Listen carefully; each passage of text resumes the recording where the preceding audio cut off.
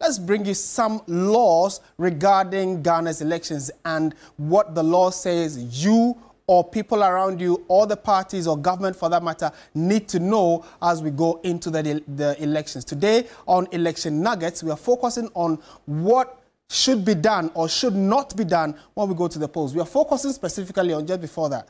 We are just 18 days away. Can count it at the fingertips. 18 days away for that crucial election on December 7th. So keep that at the back of your mind. Let's look at some specifics of what the law says regarding Ghana's elections. Nothing is done out of the blue. Everything is backed by law. So today, our election nugget says, a person who willfully obstructs or interferes with an election officer in the execution of duty commits an offense and is liable on conviction to a fine not exceeding 500 penalty units. In current terms, that will be like 6,000 Ghana cedis, or to a term of imprisonment not exceeding 2 years, or both the fine and the imprisonment. And it is from the 1992 PNDC law, CL 284, so representation of the People's Law, ROPAL, as some call it, and that is the law that we are getting this specific nugget from for you. And to help us understand what it means in plain language, you don't have to go to the Supreme Court. We've got our own Supreme Court interpreter in the house.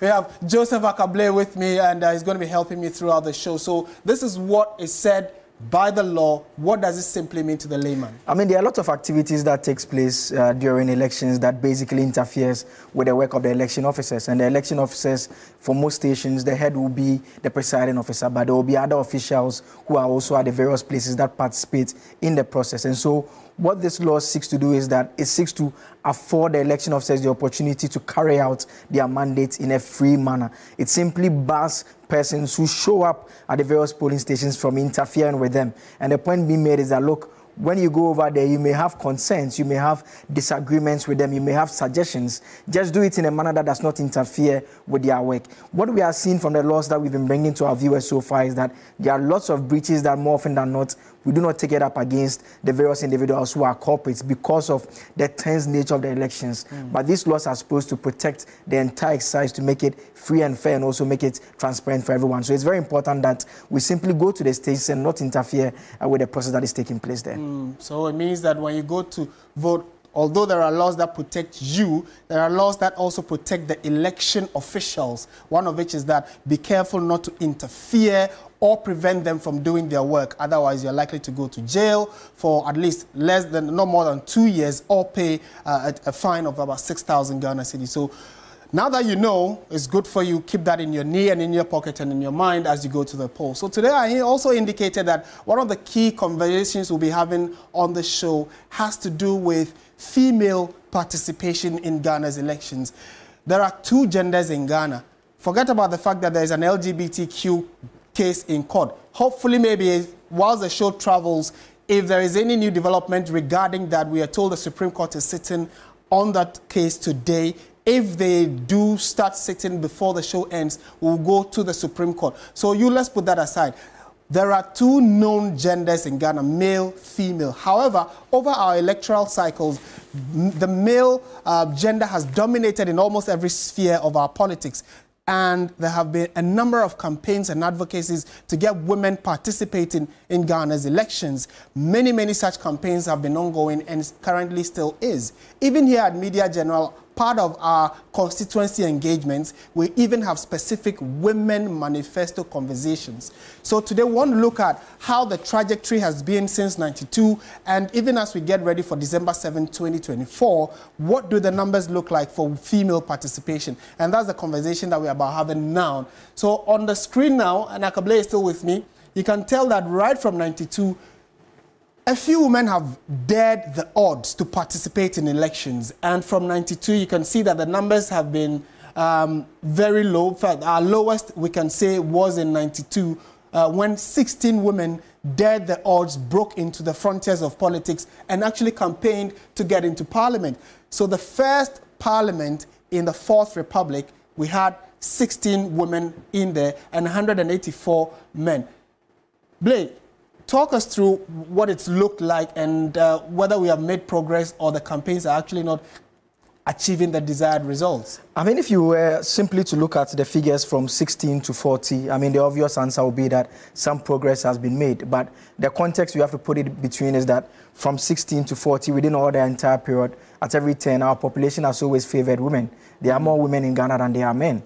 And so one would make the argument in simple terms that when you are picking from the basket, whatever reason you are picking from the basket, logically you should expect that you are likely to chance on more women than men. But we see it playing out consistently in all spheres of our governance life. At every turn, you have more men playing those roles than the women. And so the question comes back to the point that, is it the case that women are not getting the needed support they need? It's for that reason that one of the reasons we have the Affirmative Action Bill, which was in Parliament right from the early periods of the 2000s, all throughout recently when it was passed, all to try and deal with this particular problem that we are facing here. And so even from 1992, and the context again is that Parliament started with a level of 200, and we are currently at 275. So even right from that 16, we went to 18, we went to 19.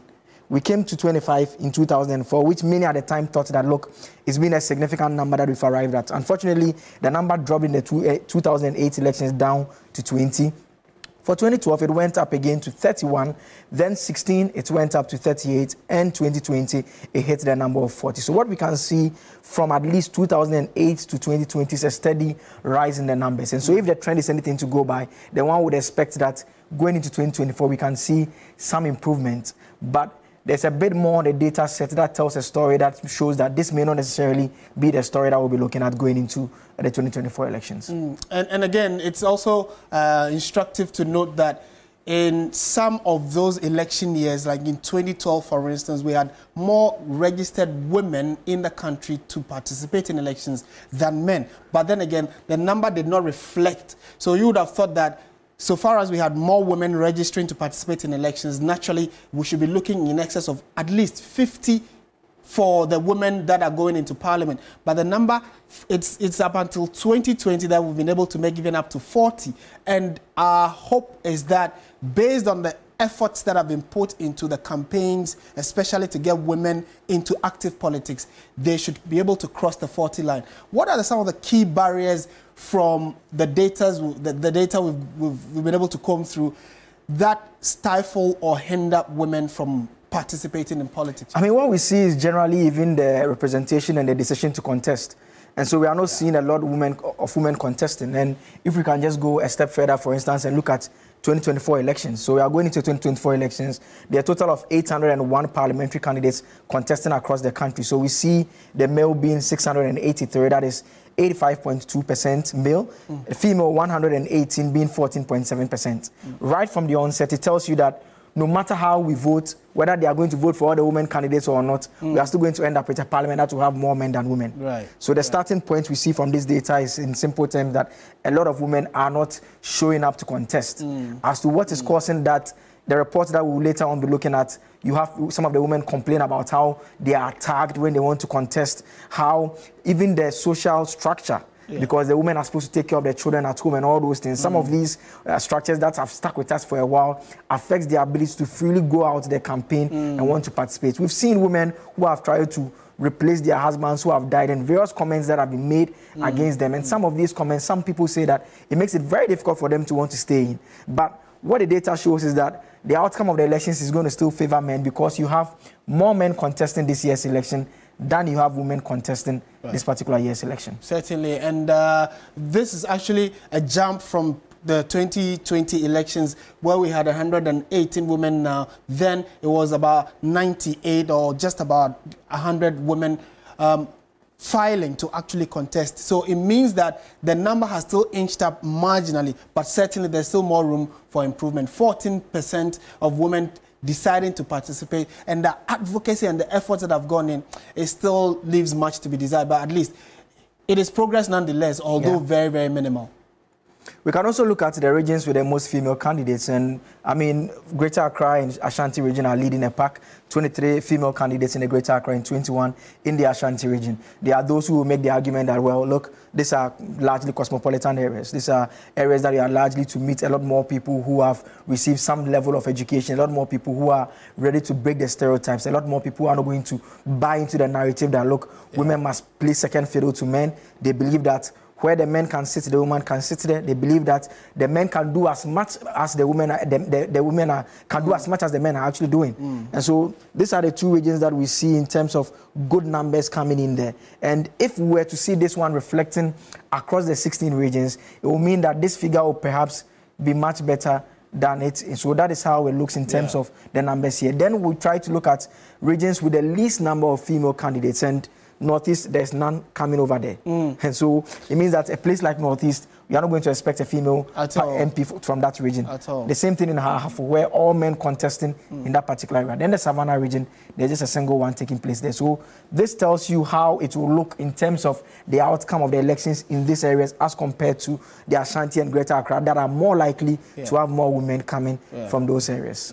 Right, and then again, if these numbers are anything to go by, mind you that the Greater Accra region has the most female participants or female contenders in this year's elections, and 23. Keep the 23 in mind so that when finally or eventually the elections are done and we do have women in parliament, it probably should be from this number. So we are seeing that if we are able to get all 23 women in parliament from the Greater Accra region, that will be quite a good step in the right direction. However, we are uncertain what it is that will happen.